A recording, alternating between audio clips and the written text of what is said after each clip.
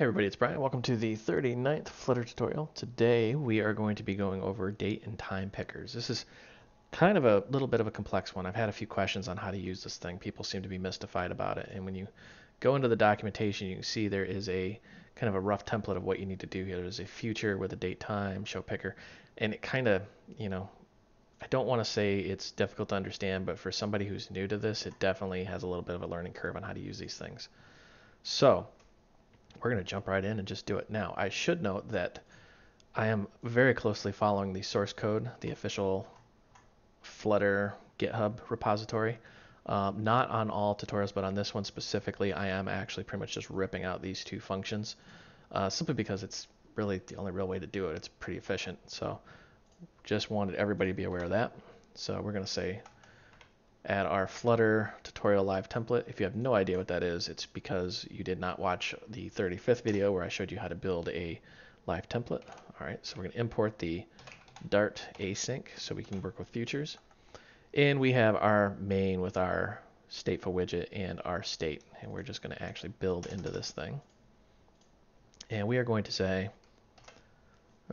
date time, date equal new date time now, and we're going to say, what is it, time of day, time equal new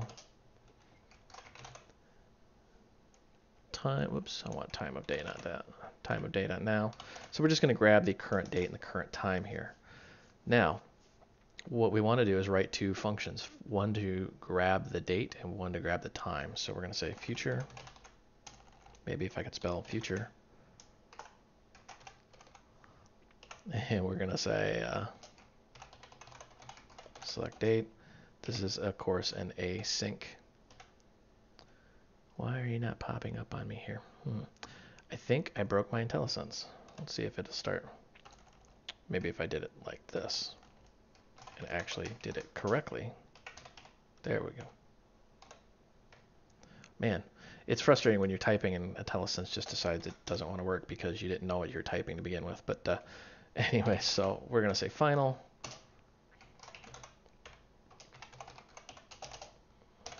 And when you type show, you're going to see there's a show dialog, show bottom, blah, blah, blah. We want the date picker. You can see it has a lot of properties.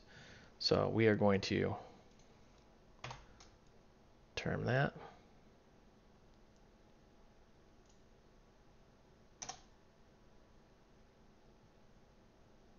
I'm trying to figure out why this thing is freaking out on me. It's because it's an async function. We have to await it. There we go.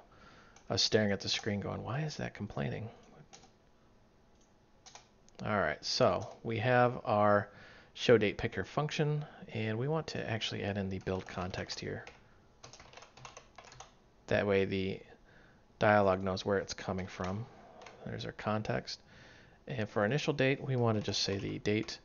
And this is where it gets a little confusing. You have a first date and a last date. Well, you don't want them going all the way back to the beginning of time, and you don't want them going all the way forward to the end of time. So you have to say like new date time, and we're just going to say the earliest they can go back is 2017. Actually, let's say 2016. And we'll say new date time. Earliest thing go is 2019. So we're going to really limit their choices here. Then what we need to do is kind of monitor this thing. If picked, well, that's not even an if statement. What was I thinking there? There we go. Not equal null, and picked is not equal to the current date. We're just adding a little bit of logic here. Actually, I don't want that.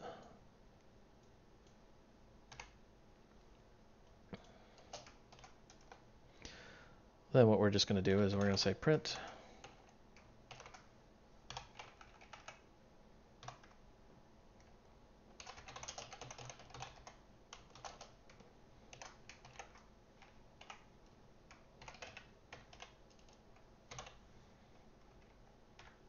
just going to grab that toString, and then we're just going to set state here.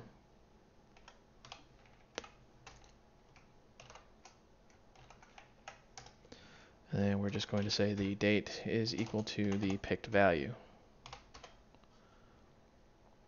So there is our select date function in all of its glory, and we are just going to just completely copy this.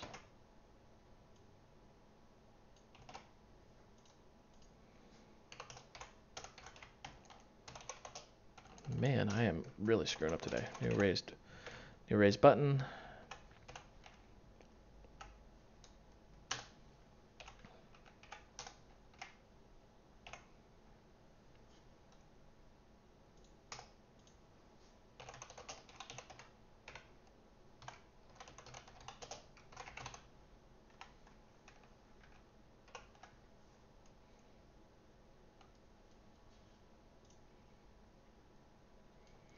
Too many positional arguments. What? Oh, I forgot the child. Got a little ahead of myself there. I was like, what are you talking about, Flutter? I know what I'm doing. Unfortunately, I really don't know what I'm doing, apparently. So we're going to say select the date, and it should show the context in there. There we go. So anatomy of this code is very simple. We are going to return a future, which is actually a null, meaning we're not going to return anything, but we are going to use the async functions for this because this is an async call. We need to await it. So once we've actually awaited for this whole little block of code to finish, then we're going to have this picked value. We're going to make sure it's not null and it's not the currently selected date because we don't want to update a change if no change actually occurred. Then we're just going to simply print out our debug statement, and then we're going to set the state so that we can track this whole thing all over again. Got our little emulator up, and we are going to push this bad boy out.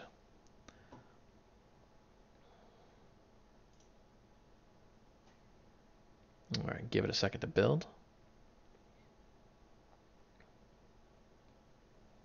Oh, what have we here? Semicolon expected on press. What did I screw up? I think that's a pretty self-explanatory error. There we go. So there is our selected date, and if we hit select date, bang, there is the date selector. And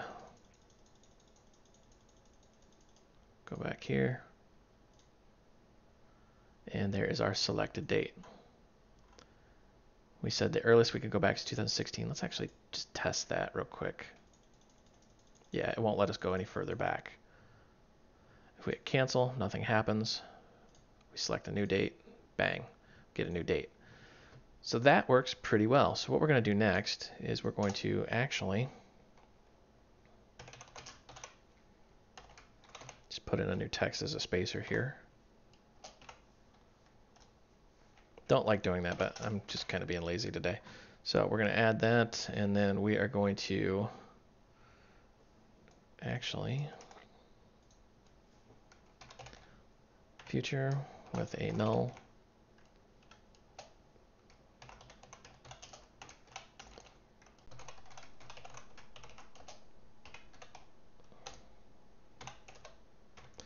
There's our async function. Get rid of this so we can actually see what we're doing here. And then we want a pretty much same design pattern. Final, time of day, picked, equal, await, and we want the show time picker. And this thing wants a context plus an initial time. So this is going to be pretty straightforward and easy to work with. So we'll give the we haven't had the context in here. Got a little ahead of myself.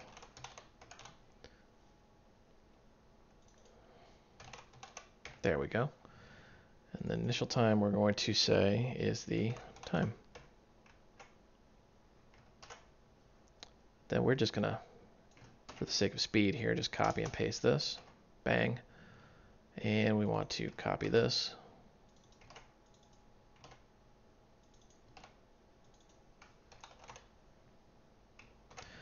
Very similar design pattern. We are just using asynchronous call to the show time picker. We're waiting for that. And then once we get that, we're making sure the picked is not null and it's not the current time. And then we're just saving the state back up. So we are going to just continue with our blatant copy and pasting here.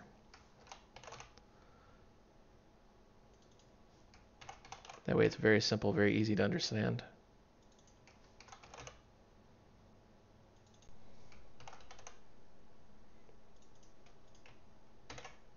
And hot reload should grab that. There we go. So now we can actually choose a time. And there we go, 9:30. And it'll pick it back up where we left off. We could say 7:30, 2:30, whatever we wanted to do. So that, in a nutshell, is the date and time pickers. I hope you found this educational and entertaining. I thank you for watching. And if you're so inclined, the source code for this and all other tutorials is out in my website, voidrumps.com. There's a link to the GitHub. And let me just crack this open here. So you just go down here, you click on Flutter tutorials, and they're all numbered. And you can actually just, clone that whole repo so you have all the code. Also, there is the Voidrumps Facebook group with 1,700 other programmers out there. Not just Dart and Flutter, all different languages. So if you're working on something completely different, you can ask a question in there, and most of the time we can help out. Last but surely not least, this site is 100% funded by your donations, so please consider donating if you got some spare change laying around.